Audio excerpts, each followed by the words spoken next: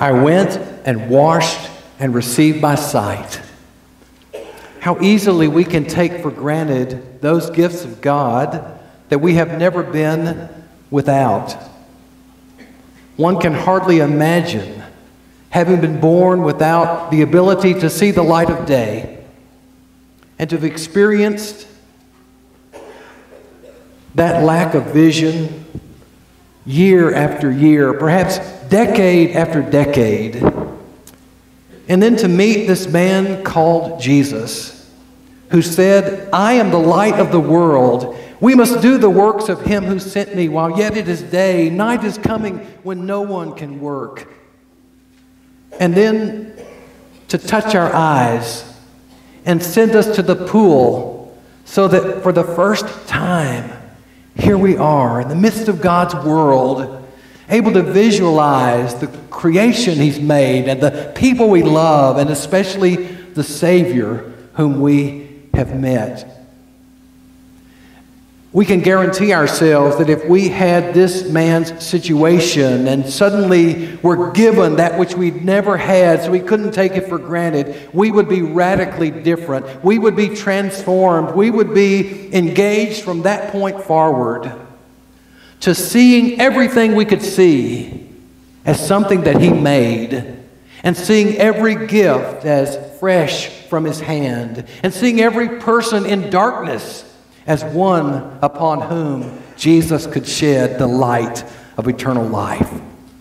This week, as you gather around your table, give thanks to God for that which you have always had, that you have never lacked, and treat your sight and your other gifts as if you just received them, and ask how you might use them to the glory of God. The reconstructed model of Jerusalem, together showing the pool of Siloam and the street going to it, helps us recognize it was to the southern end of that Temple Mount. And as we zero in, looking at the current setting, you can see the pool down in that lower center area. The excavated portion, if you'll notice, it's just a slice there. It's a fascinating story. No one knew where this pool was until 2004. And then as the people of Israel were digging to restore a broken pipe, they found something under the ground that they had not noted before. 2 ancient stone steps. They kept excavating, and there was a monumental pool from the time of Jesus, 225 feet long, in the shape of a trapezoid, adjacent to that area called the City of David. If you look in that area down where they've opened it up, you can see the steps there from the first century. And you can place yourself where this man would have gone with his eyes covered over from darkness. And then his washing and his coming back and declaring to all, I was blind, but now I see. There is still today the channel with water flowing there. And underneath they have found the 1st century A.D. street. And Jesus and others certainly would have walked that way. The word Siloam means sent, as Hayden read to us a moment ago. It was water that was brought from the Gihon spring outside of Jerusalem. In the days of Hezekiah, the 700s BC, there was already water coming in, but because of the invaders, he constructed a tunnel to draw the water from that spring into this pool, this sent pool. It's fascinating that John would note, perhaps as something of a double meaning, that Jesus sent the man to the sent pool, and that Jesus himself was sent from heaven in order that he might rescue those who need to see the light of eternal life. It was from this pool in John 7:37 and following that the water would have been taken at the Feast of Tabernacles. And on that occasion, Jesus said, I'm the water of life, and I will cause in you a spring of water, speaking of the Spirit, welling up to everlasting life. And that tunnel built by Hezekiah has also been uncovered so that archaeologists can see it's not straight, perhaps because of the hard rock or poor engineering, but eventually it brought the water to the city. We want to ask these basic newspaper questions. If your Bible is open there, first, why? Why was this man born blind? The Jews were convinced that sin was the cause of every problem. And God had said that future generations might suffer at least the consequences of sin, Exodus 20 and verse 5. Rebekah knew that Jacob and Esau had struggled when they were still within her womb. And so they're all too ready to fix the blame. Who brought this about? Someone's disobeyed God. There's some evil. There's some terrible event in the past. And that's why this man came into life this way. People still think that way today. But most often there's no direct connection between sin and cancer, or some chronic condition, or difficult pain, or the loss of a limb, or the loss of eyesight or hearing. And one can go round and round and round and never sometimes identify exactly the domino that moved, that caused this event to occur. Where they sought to fix the blame, Jesus sought to fix the problem. And he changed the question. And he asked instead, how can this turn to the glory of God? What could the result be? Not the past, we can't change that, but what decision, what action, what step could be taken right now so that God is praised and God is recognized? And brothers and sisters, you and I can do the same thing. During this holiday season that is approaching, there are many of us that have suffered loss and bereavement and grief and tragedy and setbacks and disappointments. And there's so much of us that wants to say, God, why? And through this tremendous sign, he helps us understand that no matter what our circumstances, if we will ask instead, how can this turn to the glory of God? We will know what to do. Our faith will be strengthened. Our future will be secure. And our effectiveness in the kingdom of God will be magnified. In Luke chapter 13, there had been a tower in this area, the Tower of Siloam, that had fallen and killed 18 people. And Jesus asked the crowd, do you think they were worse sinners than all the others, that fell on them just because they were so bad? He said, I tell you no, but unless you repent, you will all likewise perish.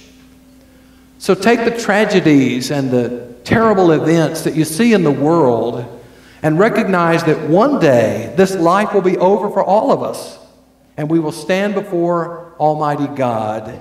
And when you see someone who is hurting, someone who is sick, someone who is dying, don't you be the one ever to try to fix the blame, to try to lay on that person some guilt which is not deserved and has no connection at all to their experience.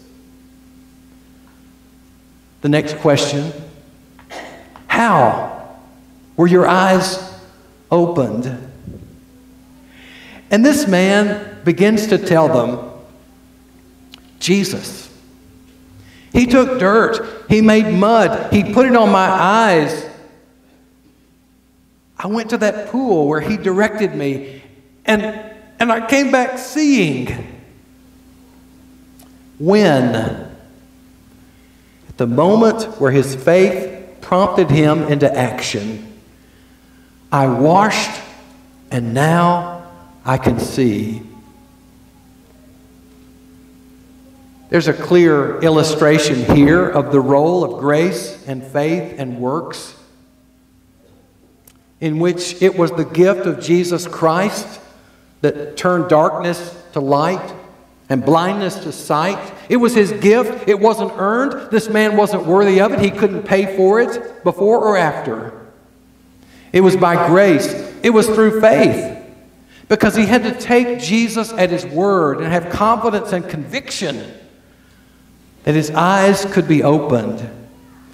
And you and I admire this man for that. Wouldn't it be much more likely to say, it's impossible. You can't do this for me. I'm stuck in this rut. It's always going to be the way it's always been. Don't you know this is from birth? Don't you realize there's no doctors, there's no treatment, there's no cure for this? But no, faith. And that faith led to action.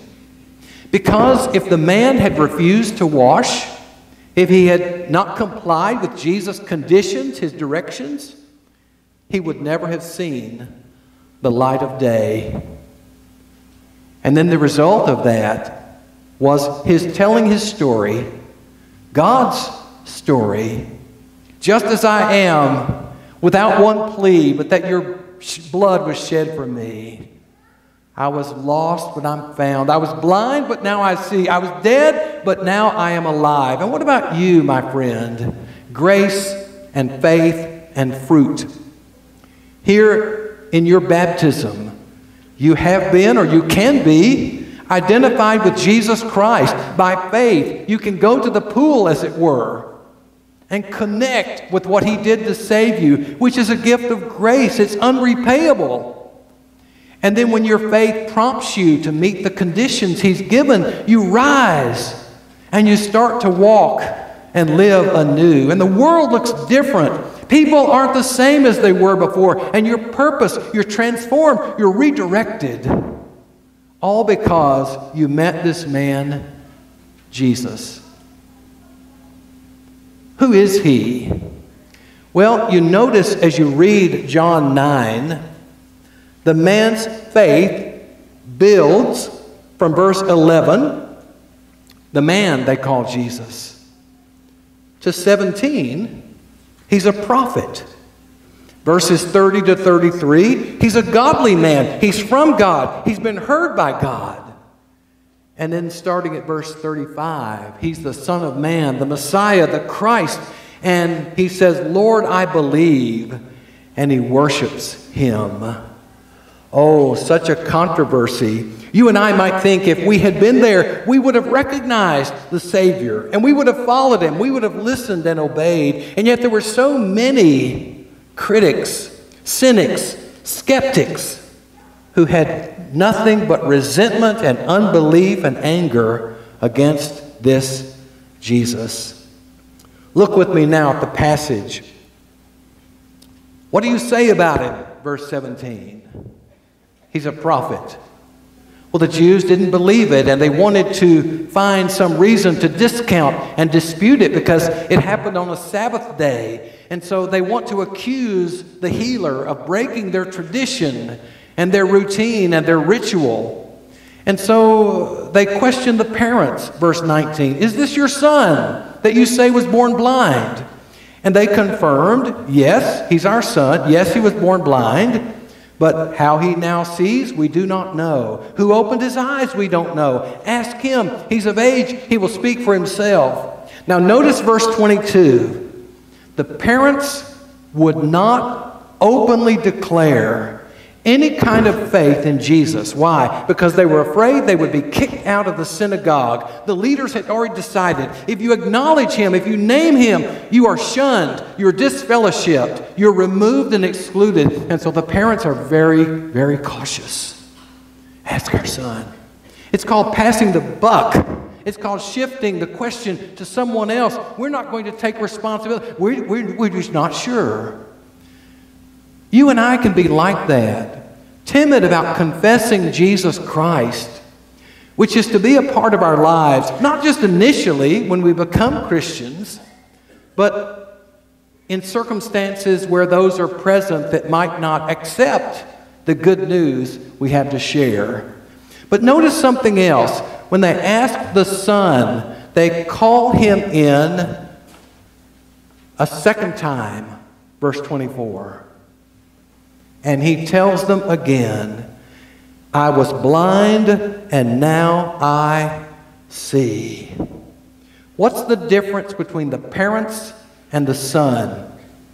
This is it. The miracle occurred for the son, not for the parents. As much as they may have loved him and treasured him and rejoiced in his sight, it didn't happen to them. The more you and I see the people Jesus encountered, the lives he touched, the change he made, the more we hunger. I don't want to be a different generation removed. I don't want to be at a distance. I don't want to be somebody just heard and just seen, and then I'm quiet and afraid to share my faith. I want to be the person that can say, I was blind.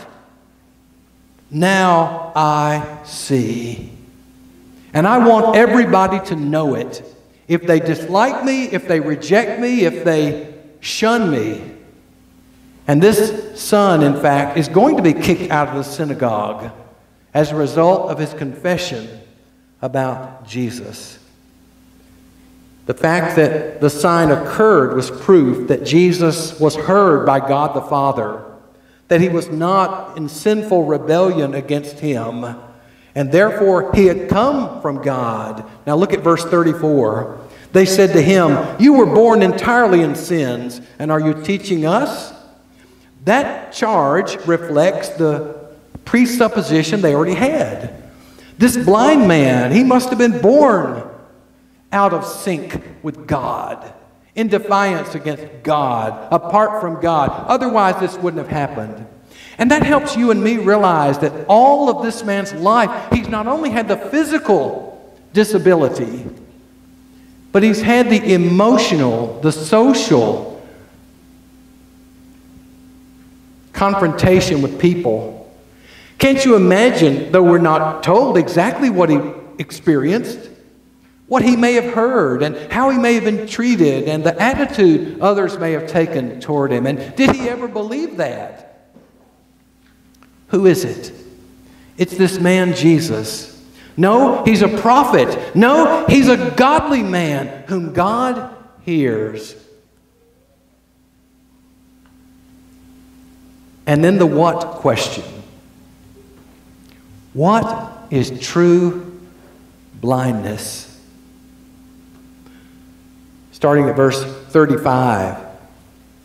It turns out that the man who knows he is blind and admits it sees more clearly than those who have their physical eyesight but deny that they're in spiritual darkness. It's a paradox. It's an irony. It's part of the point of this entire sign, that those who say we can see are blind, but the one who says I can't see, I need Jesus to show me the way, that's the one for whom the darkness can be lifted and the vision put in place and the focus provided.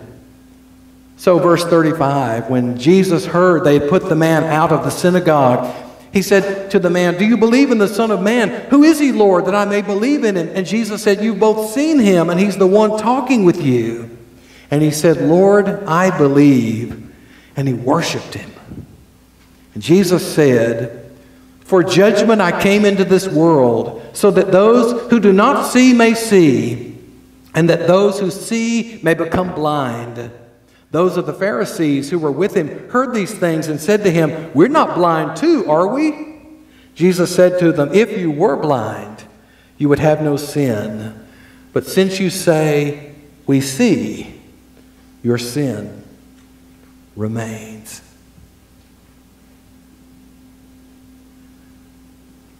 The message of Jesus is so convincing. It's so convicting. The words that he spoke, the way he turned things upside down, the status quo, and the way people keep score and measure success. And here they had apparently put this man down because they judged him as being born already a sinner, and he wasn't. And here they are in their piety and their titles and their religious leadership. Here they are folding their arms, looking down the nose, claiming to have the insight into everything and everyone. And Jesus said, "You're the blindest people there could ever be." But the man that says, I'm blind, now I can do something with him. There's a message here about humility, about transparency, about openness, about confession. Rather than putting on a facade, some kind of pretense, as if we have it together when we really don't. There was a song popular a few years ago, "There is none so blind as he who will not see." And it described the fact that people tend to size each other up based on all kinds of external characteristics, making ourselves the standard and putting them in a pigeonhole or different category because of this or that, and pushing ourselves up higher. But it's the person who says, I can't see without Jesus.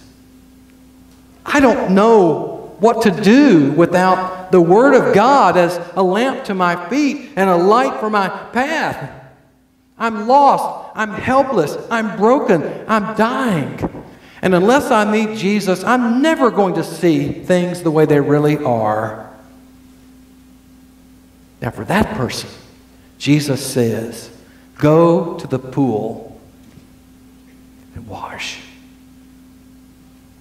By grace, through faith, faith in action, according to the conditions that He's given, and then coming back from the pool, for all the world to see a transformed person with a message, with a hope, with a purpose, with a joy that individual never had before. This man worshiped Jesus. Why? In part because, unlike just about all of us, he hadn't had the gift of sight from the time he came into this world. He hadn't taken for granted. He hadn't become entitled. He hadn't expected that every day he could open his eyes and see what was out there. And because he never had it when it was given to him, he overflowed with reverence, with awe, and with gratitude. I want to be that man. I know you do too. I want to treat the gift of eternal life as if I just received it. I want today to be like the day it was when I first came up from being baptized. And I could see, I could rejoice, I could anticipate, I could recognize the things of God unhindered. And that experience can be yours, and it can be mine. When we put ourselves in this man's position, recognize our destitute state, acknowledge that we cannot open our own eyes, and then we obey Jesus Christ, and He opens our eyes. That's the Lord's invitation. If you're subject to it and would respond, do it now. Let's stand and sing.